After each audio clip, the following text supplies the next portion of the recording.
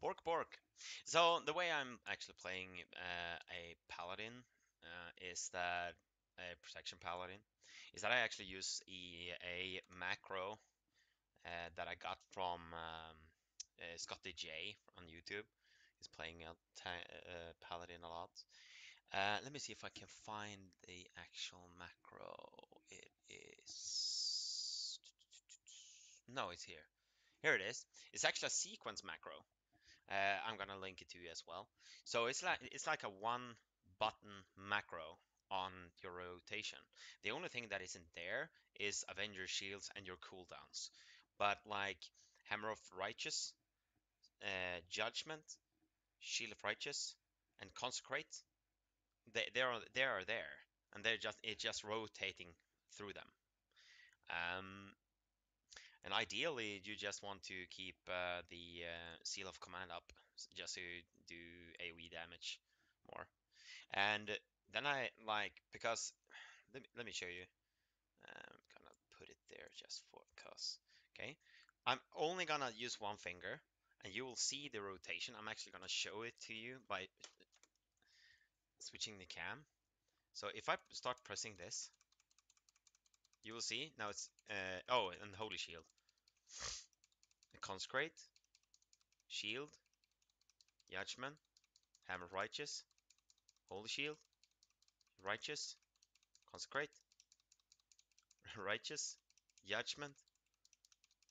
So it's just the same. And like I got the idea from him, and if you don't follow him, he is like in my opinion, one of the best Wrath of the Lich King creators.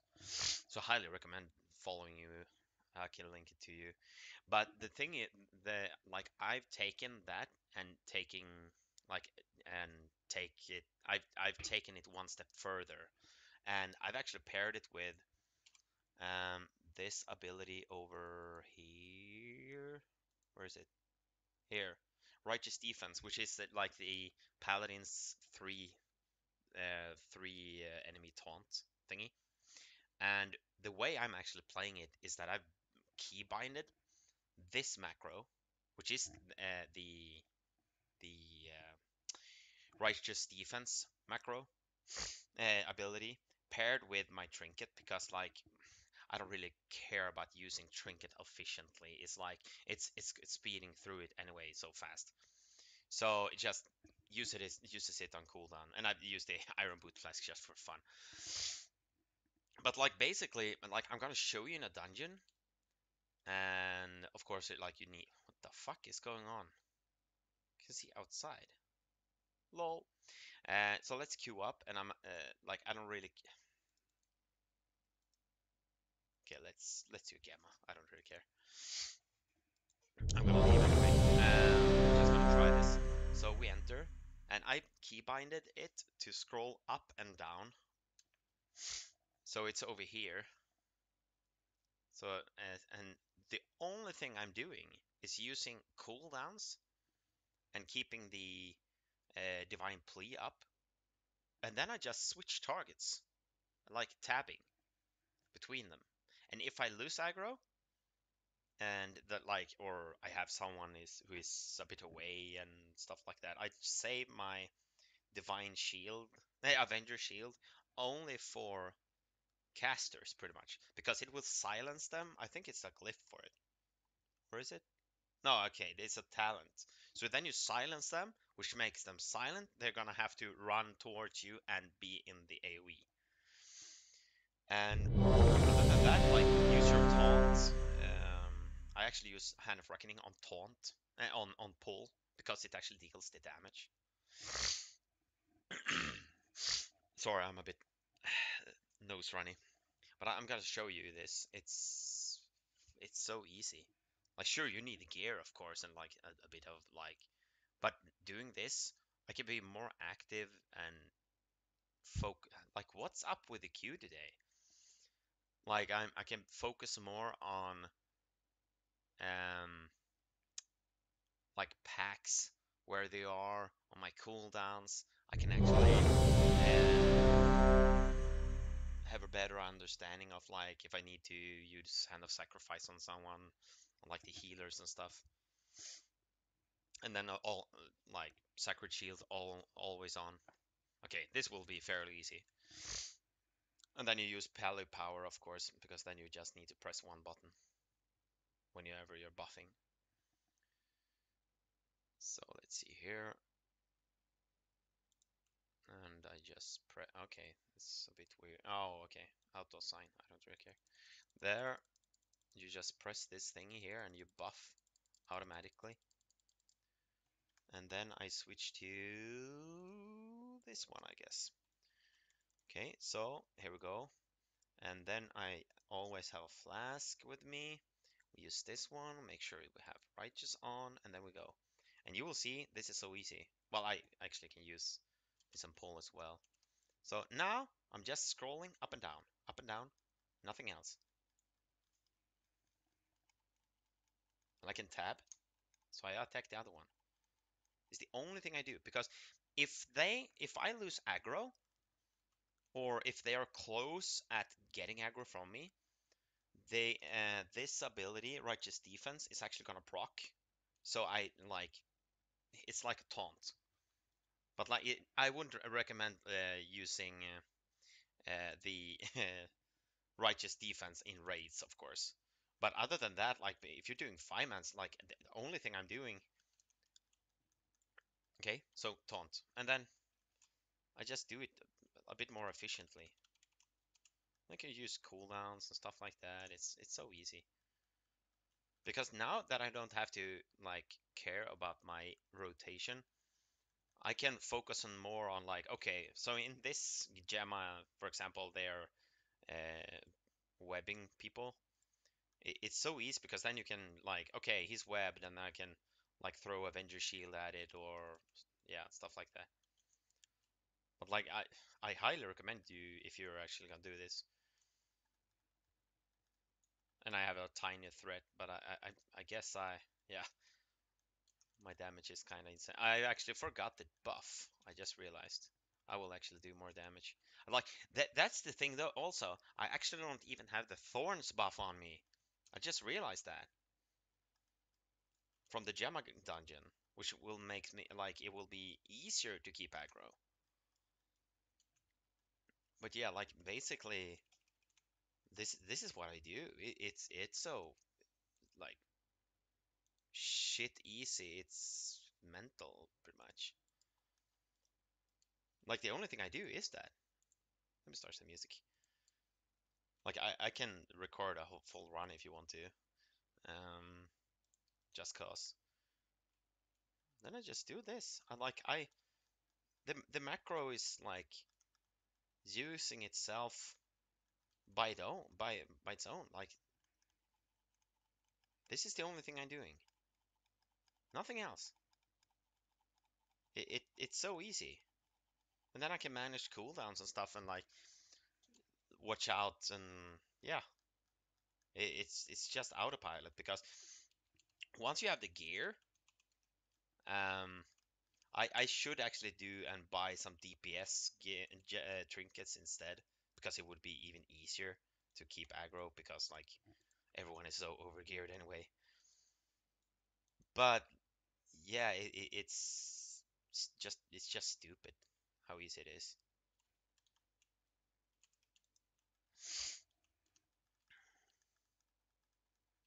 So now, for example, like just target it. Like I didn't even taunt. I didn't use the Hand of Reckoning there. It was actually the Righteous Defense that procced. So like it's so crazy easy.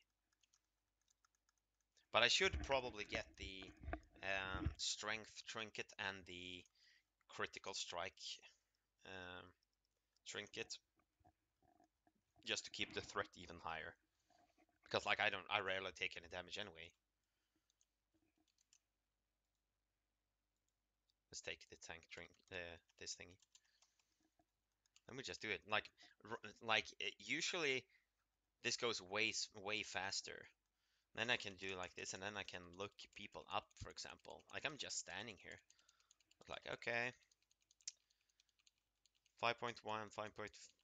Okay, yeah, decent group, I guess. And then of course, Holy Wrath is also a cooldown that you manually have to use, but just like the 9, yeah, like 8 seconds thingy, 6, 8, those rotations. It's so easy. Well, someone died, but well, you get the point. Usually we zoom through this way faster than this.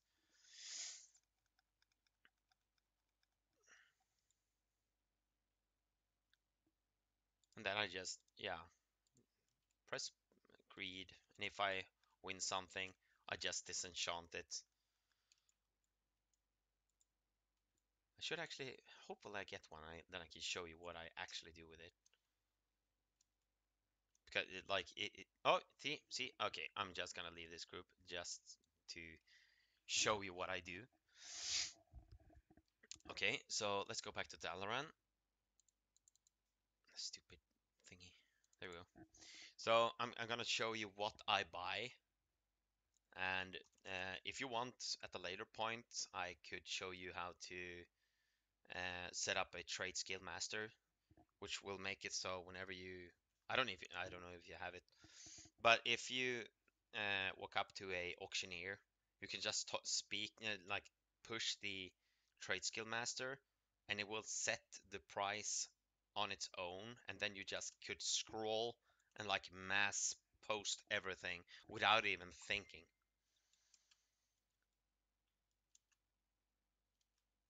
And let me show you what I buy, because for example, from that boss we got, like, from one boss, didn't I get it? Oh, there it is. You get, okay, so this is even more insane. And you get the Filer's Scorch Stones, which is this vendor over here, or if you're a Horde, you will find it. 12 of them gives one Saronite, which is 820. It's usually around 1,000 on this server. And I just buy that now. I probably should get like, where is it? This one, just for threat, 450. And then also get, where is it? This one, which will give me a lot of critical strike rating, which will, well, just cleave faster, rather than this one and this one for survival, because I don't really need that. I'd rather have the threat. But okay, so from those I buy the Serenite, and then from the emblems of triumph I buy this Crusader orb, which goes for, so you need 15, and like you get those simultaneously. And then I buy uh, these. You could, if you want to, probably like downgrade the gems and buy the, I think yeah, the bracers and stuff. And you, like, I sometimes, depending on the price on the cloaks from this vendor, I actually buy them. But at the moment, it feels like 38. Like you can do a calculation, like with math, like how much gold one Defiler Scorched Stone would give you. So let's say, for example, this cloak. Let's take the more expensive one. Okay, so 4450, which is the minimum min buyout, divided by 30, which is 148 gold for per Defiler Scorched Stone. But if you buy one of these, and it is 820 divided by 12. Okay, so at the moment, it would be more worth buying the cloak, but bear in mind it takes longer time to sell them, and it's only a 245 item level. So I would rather buy the Primordial Saronite for faster sells. And if you can, try to find like a buyer or something like this one, for example. Like it depends on the price that they're willing to give, but try to find one that is ready to pay you for it. Then you can just cod it through the mail and be done with it. And they're online all the time, most of them, because they like, sure, if you have more professions, you can use it. Like, for example, you can buy them out, and then you can find a blacksmith, for example, in my case, and let's see here, legs, for example, you need 8 of them to create Pillar of Might, which is almost 12k gold. But like this is this 14 for the DPS one. But the thing is, it gonna take a longer time to sell, and a lot of people might actually starting to take a break pretty soon because of Cataclysm, and also because of Classic Plus. So yeah, I would rather buy the Primordial Saronite, and then you can from the last boss you will start getting, where are they? Well, I've used it. You can get the Frozen Orb, which I also use at this gnome over here on this carpet. Then you can check out which one is the most expensive. For example, like if I win one Frozen Orb right now, it sells for 28. But if I buy one of these, well, okay, it depends on the price and stuff like that. But yeah, you can use it on a lot of stuff. Sometimes like these are way up, so you could sell them like that. But then you also, if you have Winter Grasp, you'll get this Stone Keeper shard, which you can use at there's a vendor there where you can use your Stone Keeper shard for honor. Then you can get the honor, and I'm actually gonna run there. Well, okay, it's in Stormwind in the, where is it? It is, oh yeah, Old Town, where there is this PvP thing. You can buy epic gems, like the uncut versions. So like if you're doing this while you're gearing up and you need the epic versions, or like let's say you need this one, the Guardian, the Dreadstone, you can buy them for either 20k or 10k depending on the gem. And like instead of buying it, then you just need to find a cutter. And you can pay him like 10 gold fee.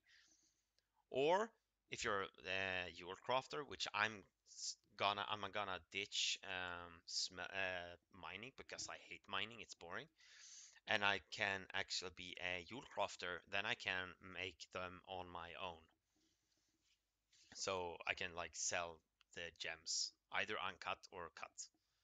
So that's basically what I'm doing. And of course, I forgot to show you. I got enchanting. So let's say I got these 2 items. I'm disenchanting them for the abyssal crystal, which is 33 gold. But if you're, I think you need to be 445. There is this thing called abyssal shatter, which takes one and breaks them into either greater cosmic essence or infinite dust. So let's now, okay, here we go. I press this and here we go. And let's say I need, well, like, okay, well, I don't actually have any of this. I sold 3. I have none at the moment. For example, this one I have 5 on the auction house on my Disco Pastor alt bank thingy. But let's say I want to craft 2 of these. I have the vellums, which you can put the enchant on and just craft vellum. This is why I love Trade Skill Master. And then I can create another one. Can't? The fuck? It doesn't work. Well, sometimes this is a bit weird. Well, okay, let's take this one for example, because I didn't have any one of those. So that's 72 gold. Sometimes, like, sure, you might get more of selling an abyssal crystal. Of course, sometimes I do that as well because, like, I have I try to have at least 5 of each of the enchants that is relevant, and they're actually like expensive, so I can make money. And then I just make these. I can show you what I do with it. I send it to my bank alt. So let's press like that. Send. Let me change to my bank alt. And since I'm a macro nerd, this is what I do. I play. This is funny. Before I, I've I I've been teaching some people how to do this, but most people don't actually know this. You can only do this over here, I think, because we're so close. Because on the other side of this wall is the actual auctioneer, but you don't need to run out there. So my bank alt is just here. So if I scroll up, I target the auctioneer, and even if I scroll down, I actually interact with it. So, and I have the mailbox over here. So let's say, okay, I've actually sold a little bit. I sold a primordial serenite. So I can soon buy another token. So then I just scroll, and then we go TSM, and we go auctioneer, run post scan, and it will find them, and then I scroll, post. Done. I posted it. So the auction house value right now is 3K, which is not much, but like I'm constantly selling. And that's what I do with it. So try it out. Be a, like you don't have to be a paladin, but it's very easy with the righteous defense. But yeah, Bork,